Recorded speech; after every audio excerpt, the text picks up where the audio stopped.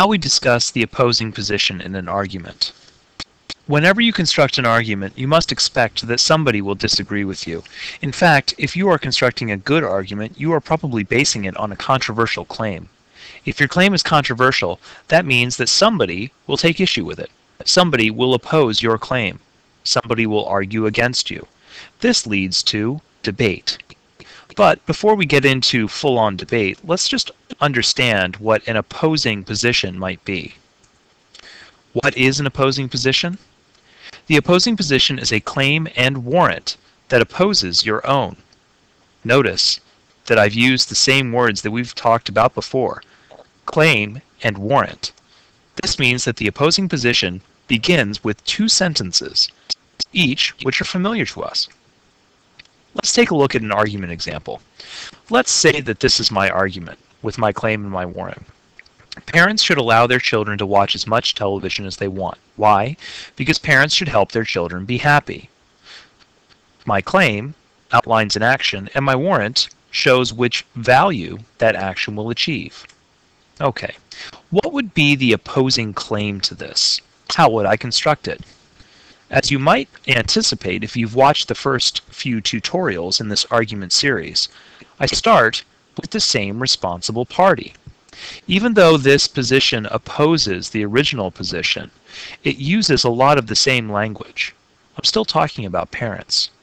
And of course, I continue with the word should. So, I still begin my claim with parents should. If you focus on the same sort of beginning for your claim and warrant, then you'll be fine with your opposing position. How do I complete the claim sentence then? Well, you also might anticipate that this is where I see some difference. My original claim said that parents should allow their children to watch as much television as they want. My action was allow their children to watch as much television as they want. My claim for the opposing position would be an action that would directly contradict it, like this. Parents should limit their children's television viewing.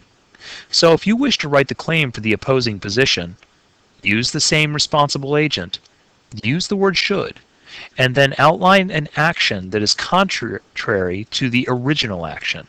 Instead of allowing them to watch as much as they want, I will limit their television viewing. The warrant can happen in the same way. I begin with parents should. Then I find a different value.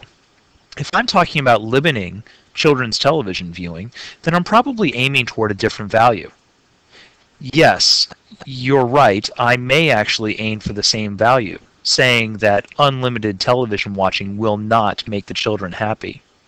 However, for this example, let's say I wish to find a different warrant.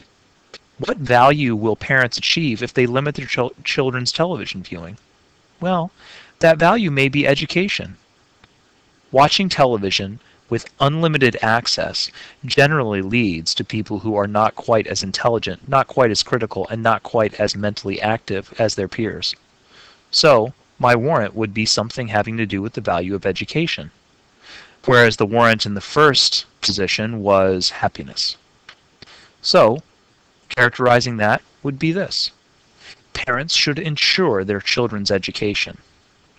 As you look at the original position and the opposing position, you can see that there's a lot of similarity. Both contain a claim and a warrant.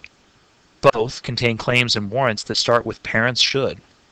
The difference lies in the content. My original position said, allow them to do as much as they want, make them happy. My new position says, limit their viewing, help them be educated. This is a fairly classic conflict. Simple to see how one opposes the other. So, how do I do this? How do I construct the opposing position? I use the same responsible agent. I write a contrary action into my opposing claim, and I find another value for my opposing warrant. If I can do this, then I can construct an opposing position that is intact, clear, and functions logically. I can deal with it in a full-on argument and debate session. If you do this, everything from here on out will be much clearer and easier.